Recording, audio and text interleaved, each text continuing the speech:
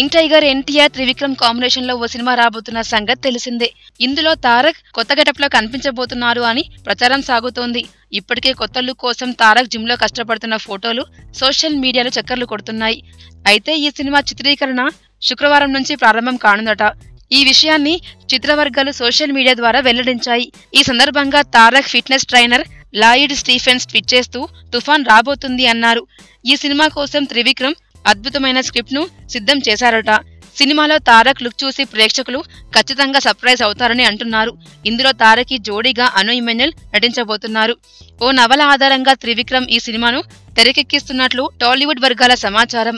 ఈ సినిమాకు SS తమన్ సంగీతం అందించనున్నారు. ఈ సినిమాతో పాటు తారక్ దర్శక ధీరుడు రాజమౌళి తెరకెక్కిస్తున్న మల్టీస్టారర్ సినిమాలో నటిస్తున్నాడు. ఇందులో తారక్ తో పాటు రామ్ చరణ్ కూడా కథానాయకుడిగా నటిస్తున్నారు. ఇటీవల RRR అనే టైటిల్ తో రిలీజ్ చేసిన టీజర్ సినిమాపై అంచనాలను పెంచేస్తుంది. దాదాపు 250 కోట్ల బడ్జెట్ తో ఈ సినిమాను తెరకెక్కించబోతున్నట్లు సమాచారం.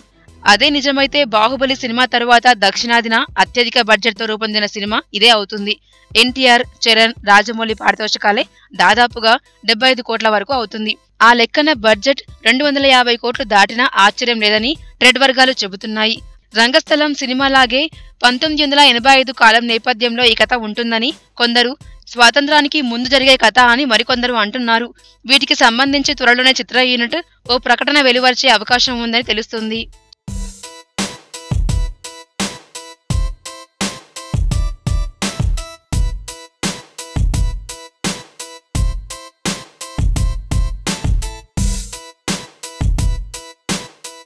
Hello, this is your Nandu. Please do subscribe to New Waves Media. ఇలాంటి మరిన్ని మంచి వీడియోలు కావాలని కోరుకుంటున్నారా? అయితే పక్కనే ఉన్న గంట సింబల్ను క్లిక్ చేయండి. అలాగే సబ్స్క్రైబ్ చేయండి.